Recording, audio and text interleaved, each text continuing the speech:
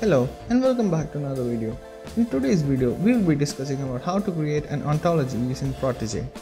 If you want to know more about web ontology language, check out my previous video on web ontology language. I'll add a link in the description below. Don't forget to check the timestamps in the description to know more about the different sections. Stay tuned. You are watching the Artificial Intelligence in Data Science channel. Subscribe for more amazing videos. So this is Protege, an open software for getting started with ontologies. If you want a link to download the software, I'll add the link in the description below. The version which I'm going to use for this tutorial is OWL 5.5. To check that, you can go to Help, About and check your version over here. Now we are going to build an ontology about school. So for that, I give the name over here. School. And then I go to File, Save, and I'll be saving it in turtle syntax. Okay, and school2.owl, save. So this is my ontology. To give a description, I'm going to annotations, comment, language, English. So I can give my description over here. This is an ontology about school. So this is given, so when I open this ontology, this gives an information that this ontology is about school. Let's create some classes for our ontology school. For that, we head over to the classes tab, and under class hierarchy tab, you will find a class thing. Thing will be the class of all classes. So we add the class school as a subclass of thing. School, and then we add students and staff as subclass of thing. Students and staff as subclass of thing. To rearrange this, I want to make the staff as subclass of thing. So I just click and drag to make it all a subclass of thing. Now if I want to add some more subclasses for that, like junior students and senior students, I can just click on student, create subclass, junior, create sibling for that, senior. So I can create my classes like this, or I can use the tools class hierarchy option to create a class hierarchy. For that, let me delete this first. Okay, I click on thing, go to tools, create class hierarchy. This will open up this window, and I'm just going to copy this over here. So I have a class hierarchy, and continue. I'm not making a disjoint, and finish.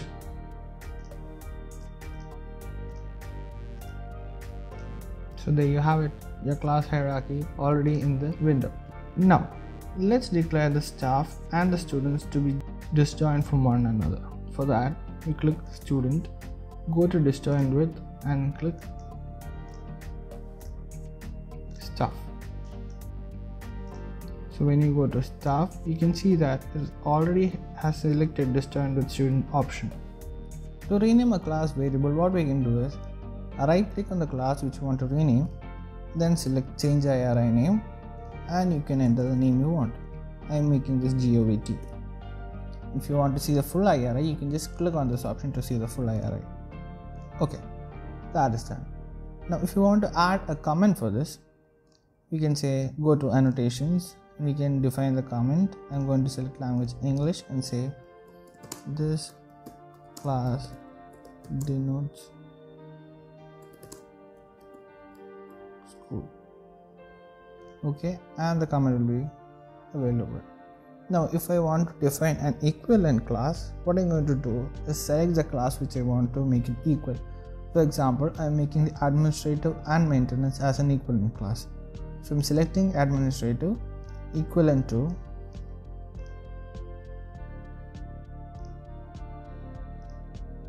maintenance.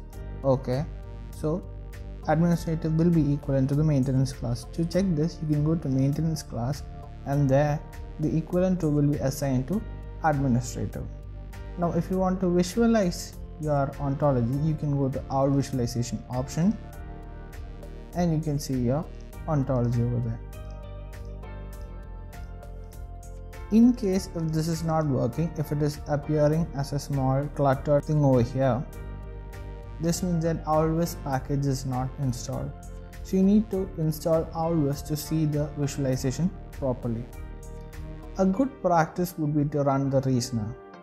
Why we run the reasoner is to make sure that the ontology what we are doing is in a proper manner, or in other words it is consistent.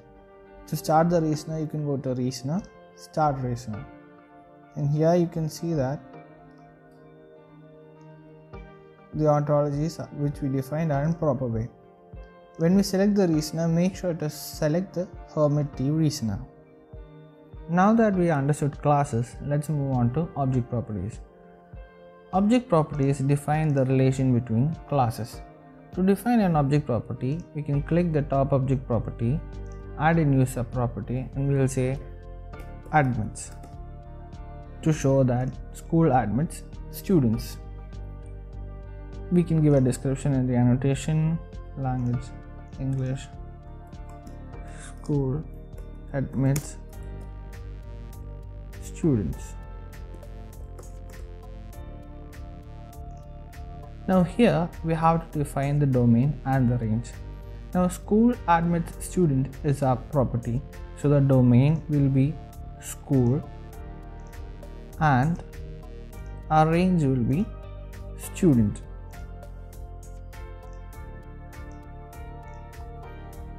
Let's add some more properties such as employees. To indicate the school employee staff, we'll create a sibling employees. We'll give a description,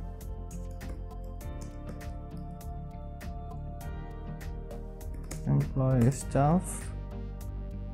Okay, the domain will be school and the range will be staff. Let's create another one, teachers, to show that the teacher teaches a subject.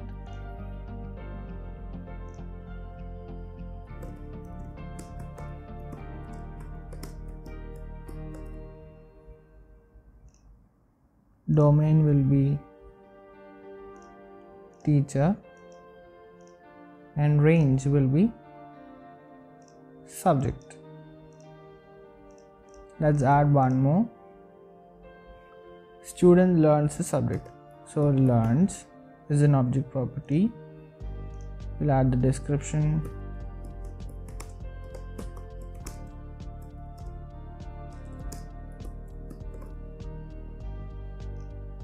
so domain will be student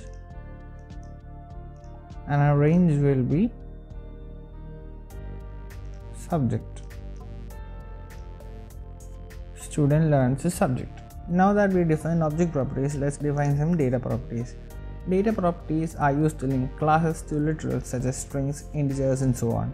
To define the data property, we'll click the top data property, add subclasses, and we'll add staff ID,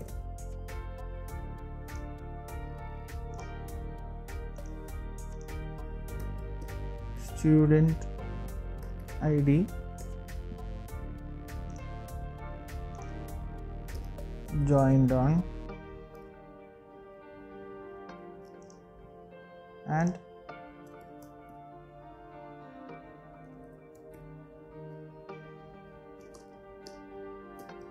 teach to show a specific subject. Okay, now joined on is to indicate the student joined on a particular date. So for that we give the domain as student and the range as a datetime format. Datetime. Student ID, the domain will be student and the range will be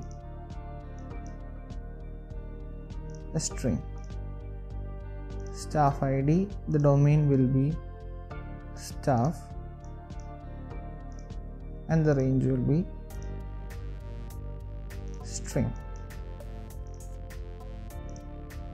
teach, the domain will be teacher and the range will be a string to indicate that the teacher teaches a specific subject. Now to remove or edit something, you can just click on the red icon to remove and the O icon to edit. If you want to give an annotation, you can go to select the required data property, go to annotation and comment it.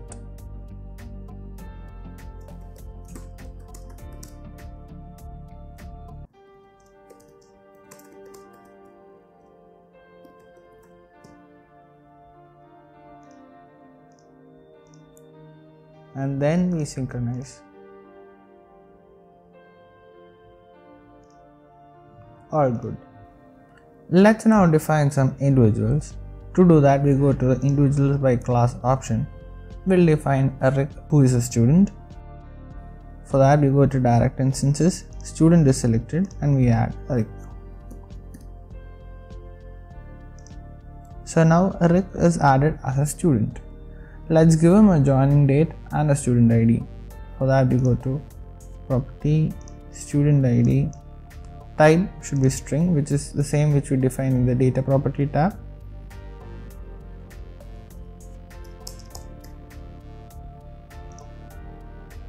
And we'll give him a joining date. This was a date timestamp.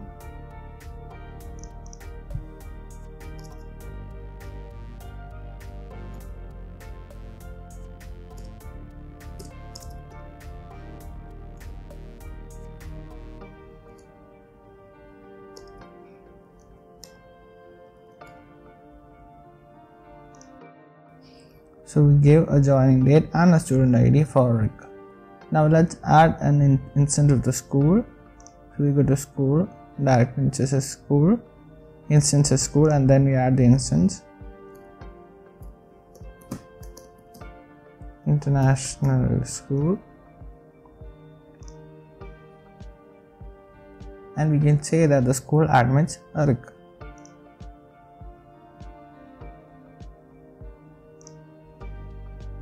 The admits Rick. You can use Ctrl and space to autocomplete the names, and you can see that the school now admits Rick. Let's add a teacher, Tony. For that, we go to teacher, direct instance, Tony. Okay, now Tony teaches Rick. So object property assertion. Teaches Rick. Tony teaches Rick. Now we'll show that Tony is an employee of international school. So we go to international school, object property assertions, employees, Tony.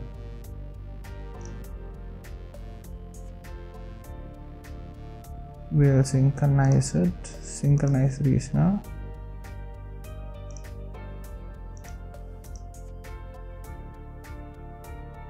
We'll give Tony a subject. Tony will teach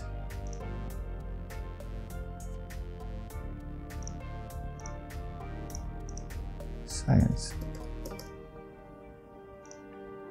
Tony will teach science.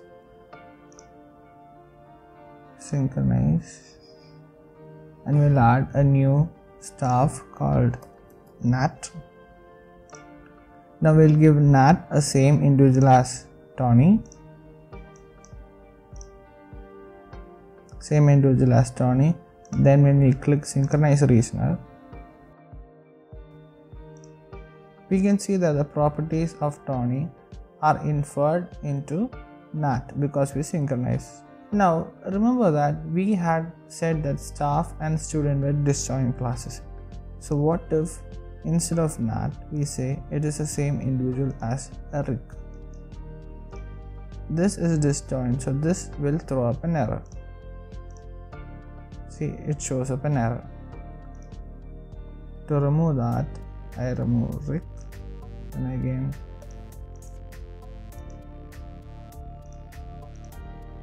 stop and start synchronizer, and we are good to go. So that's it for this video. Thank you for watching and hope you got an idea on how to create an ontology using Protege. If you like what you watched, please leave a like and hit the subscribe button for more amazing videos. See you in the next video.